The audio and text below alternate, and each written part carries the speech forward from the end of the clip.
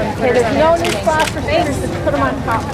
I'm wearing this Liberty Head coin that used to belong to my great-grandmother, and she never got to vote for a woman for president, but today she got to come and vote with me.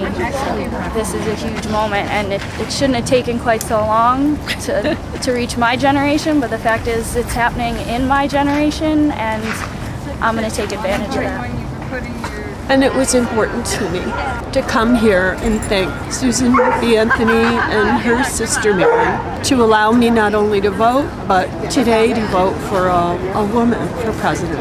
I was really moved this morning to cast my ballot, and so I'm here with all these people, and it's just a really awesome morning.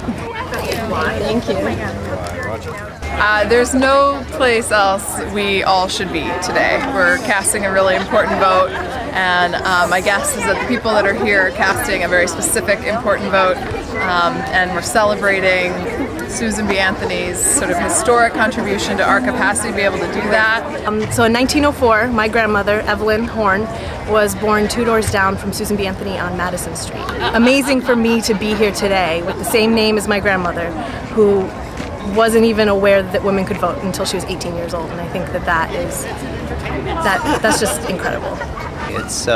This is something that is unique and can only be done in Rochester to pay the respects to someone that fought for the rights of women to be able to vote. You know, and not just for women. This is representing equality for all people.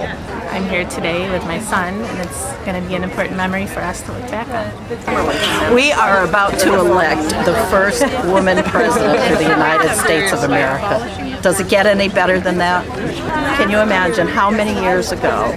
And here we are finally standing here. We have been waiting in line for almost an hour, but it's completely worth the wait. No place else I'd rather be right now. You have to ask Hillary. I'm with her. I just turned 18 about a month ago, so this is my first time voting, and I'm so privileged to be able to vote for the first female major candidate. First woman elected president in the hometown of Susan B. Anthony. Yay! All nasty women!